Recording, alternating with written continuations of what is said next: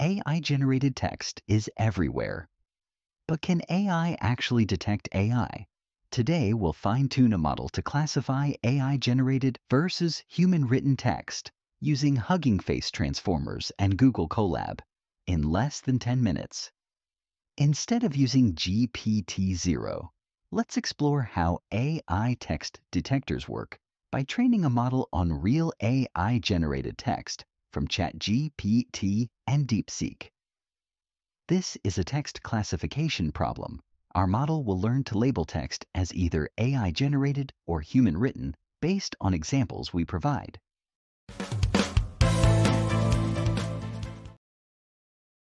Before we start coding, let's set up our environment. First, change your runtime to GPU in Google Colab. This ensures we have enough power to train our model efficiently. To confirm that our GPU is active, we run NVIDIA SMI command.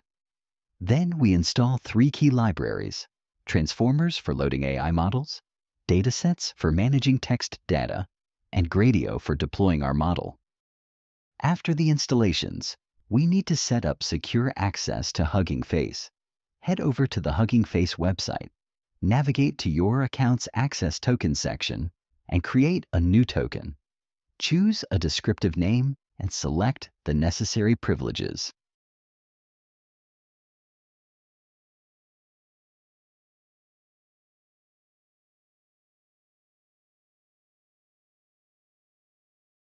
Then add this token to your Colab secrets as HF token.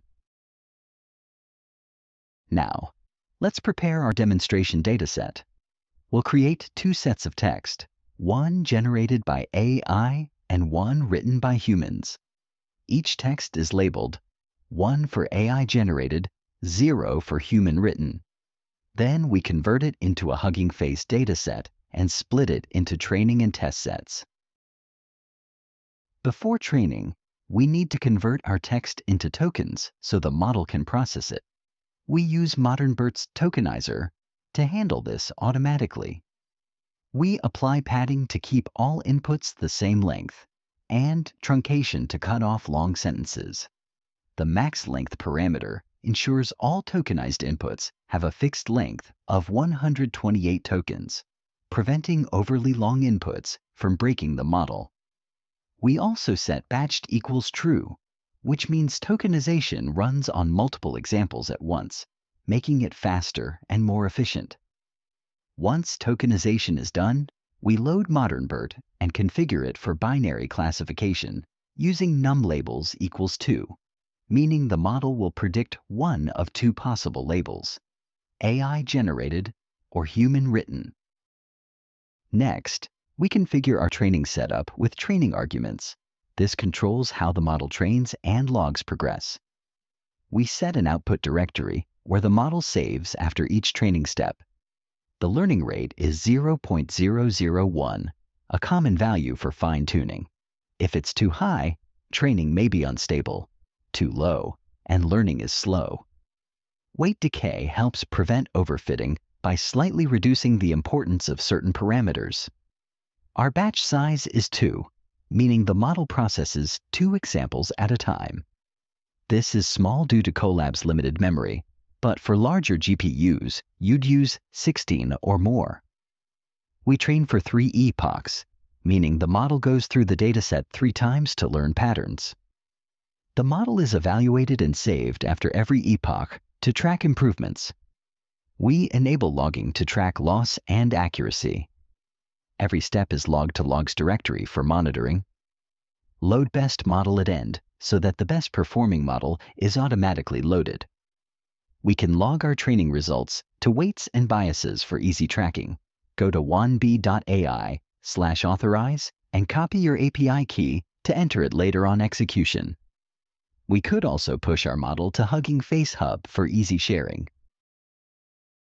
Now we initialize the Hugging Face trainer, which takes care of training, evaluation, and optimization automatically. We provide our model, training arguments, dataset, and tokenizer to the trainer. Finally, we start training. The model will adjust its weights to classify text as AI-generated or human-written. Training will take some time, so I'll pause and come back when it's done. After training is done, let's check the results. The model's best checkpoint is saved in our output directory, and we can see the logs in weights and biases. If push to hub equals true was enabled, the model is also uploaded to Hugging Face Hub, making it easy to share and use in other projects. Now that training is complete, let's test our model on new text and see if it can correctly classify AI-generated versus human-written content. We use a text classification pipeline from Hugging Face, which allows us to quickly load our fine-tuned model and tokenizer for predictions. We provide an input sentence from Wikipedia, for example, pass it through our trained model, and get a classification result.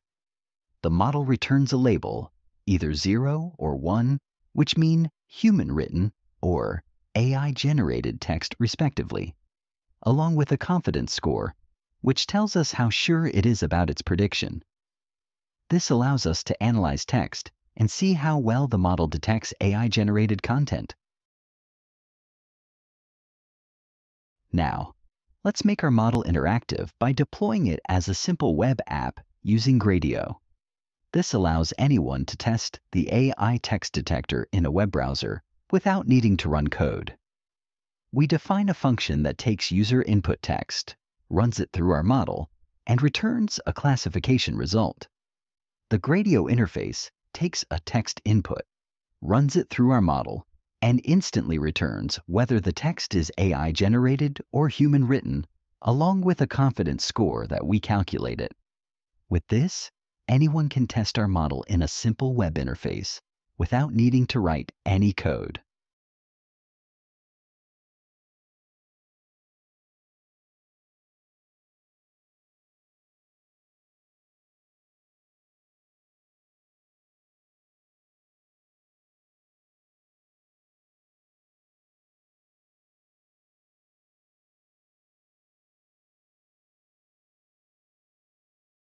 And that's it.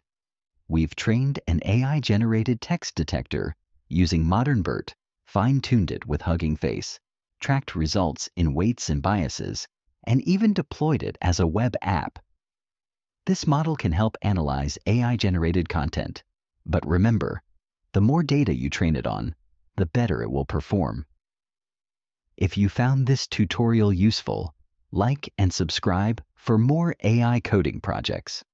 Also, check out the Google Colab and GitHub links in the description to try this yourself.